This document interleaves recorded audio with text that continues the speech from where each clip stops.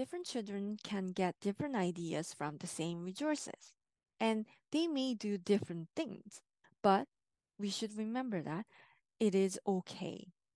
It is okay. I make resources with my own intentions.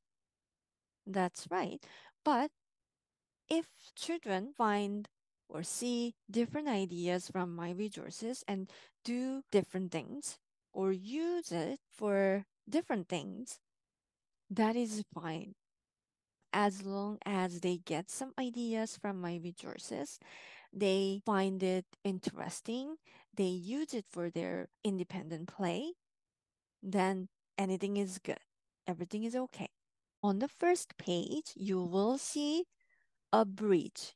And under the bridge, there will be different kinds of flower that can be colored.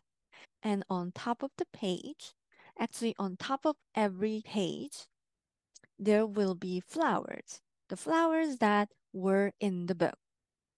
But again, you don't need to read the book to do this activity. So there will be 7 different kinds of flowers in 7 different colors.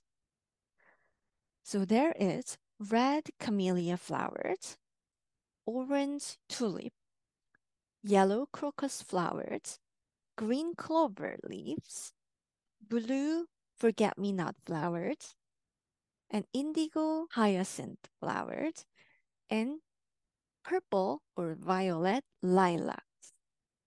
So those are like the examples. And the second page, there are flowers beside a little path to a forest. And the third page, there is a birdhouse, and around the birdhouse, there are flowers. So this is basically just a coloring activity.